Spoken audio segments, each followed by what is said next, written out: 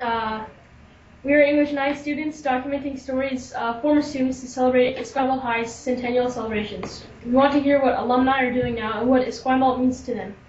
We really appreciate you sharing your story with us. So, Yeah, pleasure. thank you. So the first question is, what years did you attend Esquimalt? I was at Esquimalt from 2000 to 2004.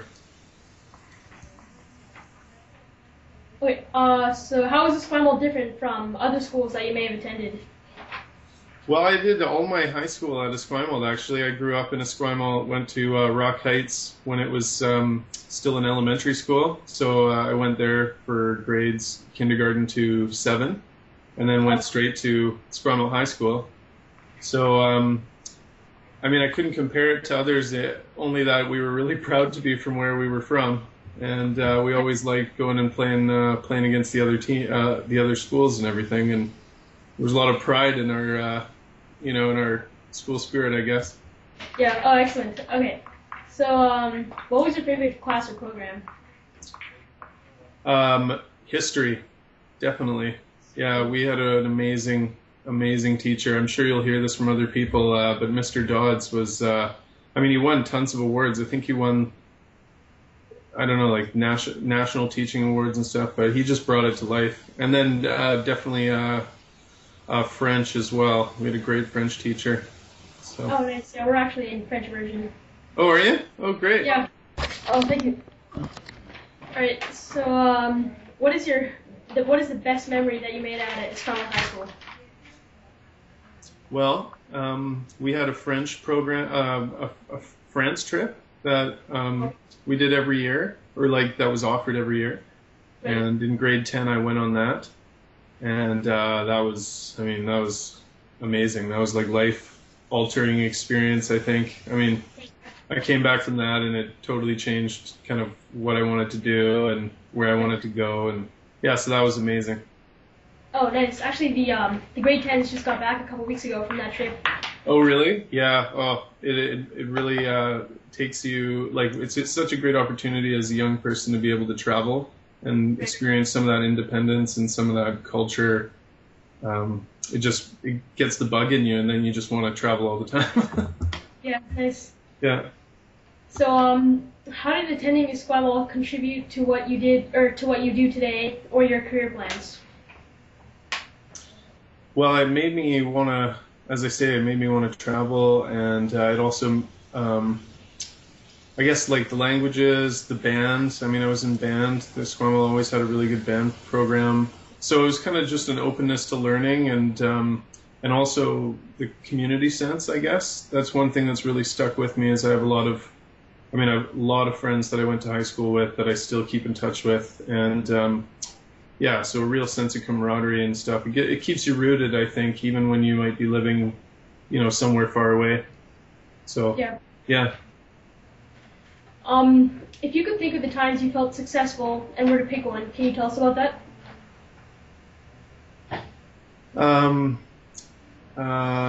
Well, yeah. So I guess like in academic success, I guess, getting accepted to go to do my master's degree in University of Edinburgh was a really nice feeling of success. You put a lot of effort into your school, and it it all builds up to certain points where it's where a big decision waits, and that's when you find out if it all pays off, I guess. And yeah, so that was a great feeling.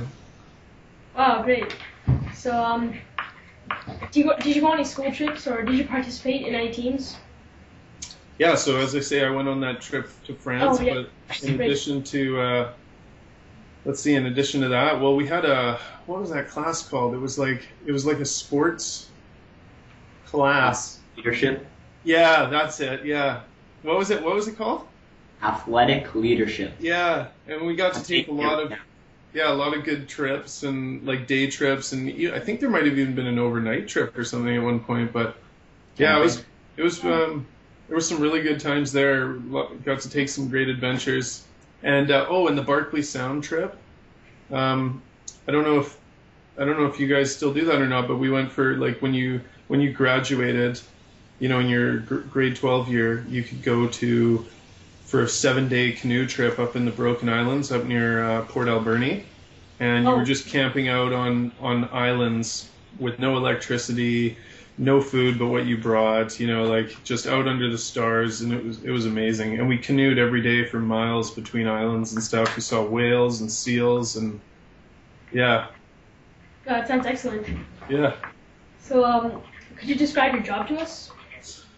So I'm working for the Scottish government as an environmental analyst, and my job is it's mostly about coming up with and testing policy and collecting environmental data, mostly about carbon and climate change, and coming out.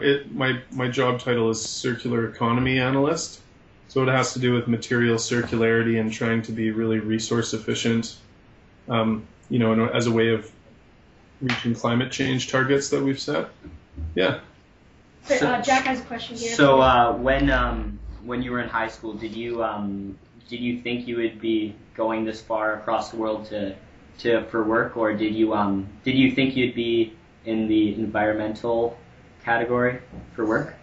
Yeah, I knew I wanted to travel, and as I say from that France trip, and when I finished high school, when I was in my grade 12 year, I had a job, and I had a car, and I sold my car, and I worked a lot, and then me and my 3 best friends went to Europe right after grade 12, and we traveled for a year, and then so that I had been to Europe before. I really liked it, and then I moved and lived in France for a year, 2 years later, and before I went back to school, to university. So I had spent time in Europe. I really liked it, and it feels nice to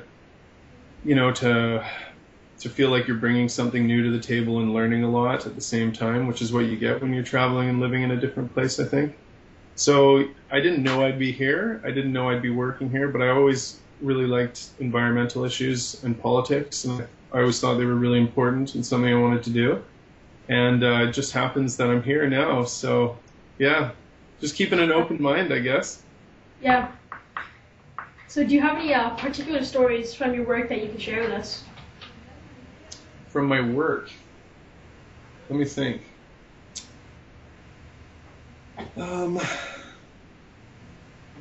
Well, okay, I guess so. Yeah, I recently went to the Netherlands for some software training.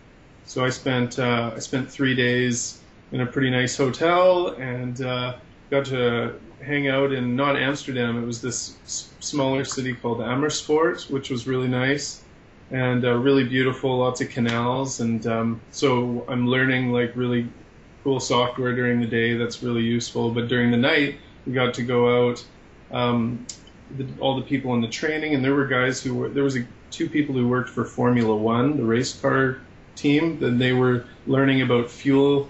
They were there to find out about how to make the best, most environmentally safe fuel. And then there were other people there from like an airline manufacturing company, and all over the place. And we all went out for drinks and dinner afterwards, and then we went to the bar, and so it was really cool. I got to meet with specialists from all over the world who were coming for this training, who I never would have met otherwise, and really got to share some kind of cross-cultural experiences. There were people, as I say, there were people from the Middle East, there were people from the States, from Asia, so yeah, it was really cool. Oh, very cool. So, do you know if Esquimalt is very different from when you attended, or have you noticed any improvements or renovations? It's not really. I haven't. Yeah, right, sir. We'll have to show you around. So, you might have heard from Mr. Orm, but we replaced the gym floor this year. And You replaced the what? The gym floor. Oh, wow. Also, The tennis courts have been replaced. We got new tennis courts. Oh, so they finally put new tennis courts in? Yeah, they're really good tennis courts too. Oh, Yeah, right on. Yeah, because they were starting to look like Jumanji or, the Jungle. And also The windows. the windows, yeah, the windows. They put colored windows in. They put like stained glass windows in, and it looks really sweet. Nice. Well, that sounds all right. And do you guys still have like shop class and metal class and Yeah. woodworking? Yeah? Yeah, we do. Yeah. Oh, that's all right. And what about band? Do they do that? Yeah, they're still banned. I don't think any of us participate in it, but yeah, they're still banned. Yeah. Cool. Did they have a infotech class when you were there? No, it's funny. I bet that's something that's changed a lot. But I went through all of high school. I probably was one of the last, years that went through high school without ever really needing to use the computer for anything. Like I'm pretty sure I hand wrote everything I submitted. Like anytime I used the internet, it was more of like for fun or something. Like I always used books for research or learning or anything. But I mean, by the time I got to university, I barely touched a book compared to how much I was using computers and everything. So that probably has changed. I don't know. You tell me. I mean, do you use the computers a lot more? Oh yeah, for sure. Yeah. For sure. Like 90% of assignments are now on computers and stuff. Right. And do you learn like how to use programs or anything or? Yeah, usually in elementary school now, like going to the computer lab and learning how to use the computers is a mandatory course. Yeah, it makes sense. Yeah, but I guess we learn like the simple programs, but we won't learn anything complex, sadly. Okay. There's no, unless you want to take a special course to do that. Well, I guess it depends on what you want to do, but one thing I've certainly come to appreciate is Excel. I mean, man, if you learn how to use Excel, you will. I mean, I only have been learning the last year or two. I didn't know anything about it before, but it's a good skill set to pick up for a lot of things. So, yeah. Oh, so if you had to choose a symbol for Esquimalt, what would it be and why? A symbol? Yeah. Yeah. Okay. It would have to be something like badass, but also smart. Yeah. Like I think so. Like I don't know. I'm thinking. Maybe like. I mean, eagle sounds a little too cliche. So we need something a little more West Coast and a little less more Canadian, maybe. I don't know. I'm thinking like an orca would work. What do you guys think? Similar to what you said about the eagle, actually, our mascot is a raven. Oh, perfect. Raven. Right. Okay, so yeah, I remember that now. Yeah, so that sounds like the perfect mascot. I think that's a well-chosen mascot, actually.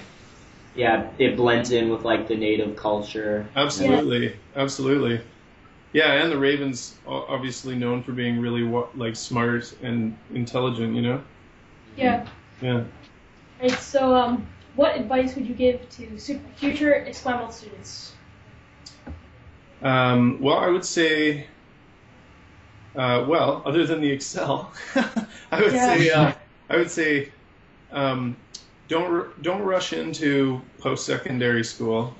Don't rush into university. Don't feel pressured to do it. I know I had a lot of friends who felt like they had to go right from high school into university, and they burnt out. You've already done 13 years straight of school, and sometimes you need to maybe take a break to find out what you actually want to do.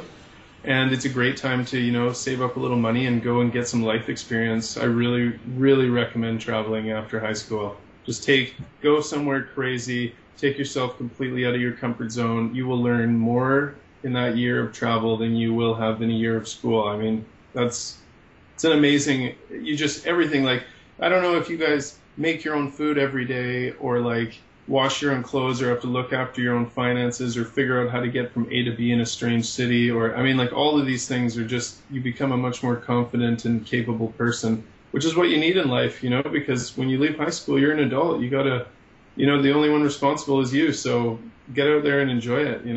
That's what I would say. Yeah, it's excellent. So, do you have any questions for us or us? Yeah. Well, what do you three guys wanting to do? What grades are you in, and what do you have in mind? We're in grade 9. Grade 9. Okay, so now it just starts in grade 9 now, right? Esquimalt High. Yeah. So how do you like it so far? I personally really like it. I like how it's small. I guess I like it how it's smaller than than like other high schools, and it's like more of a community, I guess. Yeah. And it's very diverse. That's what I like about it. I Yeah. also like the athletic leadership. Like I'm taking it right now. I really like it. Cool. And the teachers are pretty cool, and yeah, it's a lot better than middle school. Yeah. I guess so. Yeah. Yeah, So, for sure. what about you, Shingo?